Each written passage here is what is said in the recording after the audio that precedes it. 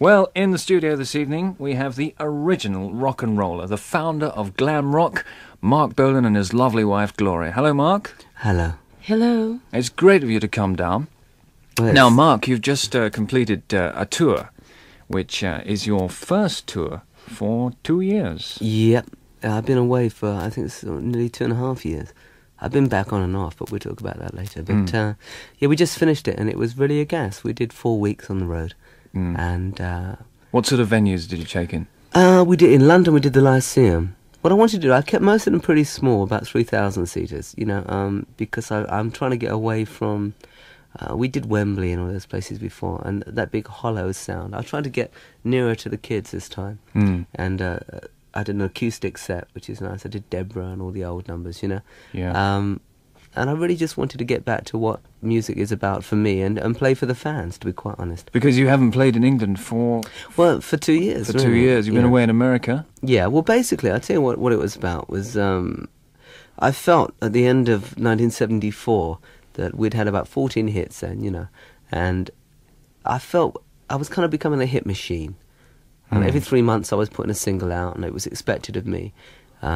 So you consciously, deliberately pulled Yeah, out? I wanted to get out of it because I was being stuck alongside David Cassidy and Donny Osmond and that. And there's nothing wrong with that, believe me. They're all nice people. In fact, you had Cassidy on the other week. David, yeah, he's a nice man, right? But, I mean, Tyrannosaurus Rex, which is the original T-Rex name, started in '67. And I initially was an underground act or an album act, you know? And I kind of felt that, I mean, my songs in particular weren't anything like Puppy Love. You know, I mean, so I felt I was getting lumbered with being. I mean, I enjoy being a teenage idol. Don't get me wrong, I adore it, and I love it when the kids, you know, show their appreciation.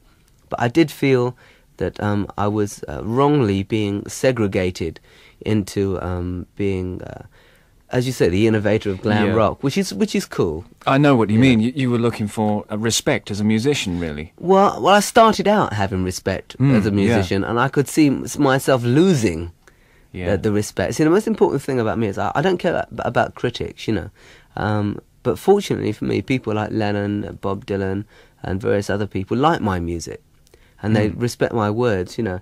And it's kind of like I felt that if I continued doing that. And all the records, believe me, all the singles I've made I enjoyed, but I was getting to the point, I think it was about Truck on Tyke, one of those records, when I was beginning to realise that I was really into a formula, and I had to stop that. So I took a year off, I went to America, I lived in Monte Carlo for a while. And you didn't work at all then? No, I did nothing but just sit back, watch videos, just really be a punk, you know. I'd just be lazy. A street punk. Right, a street punk. I mean, I just laid back and enjoyed what was left of my wealth. I mean, I'm well skint now, I'll tell you. Oh, I don't believe it. It's true, no, because what happens, I left England on to get away from the tax thing, as we were talking about. Because it's hard for the kid in the street to understand, but a pop star gets taxed about 95%. So consequently, though, I mean, I left and went all around the world trying to avoid paying tax, and found out I'd spent all the money I had anyway.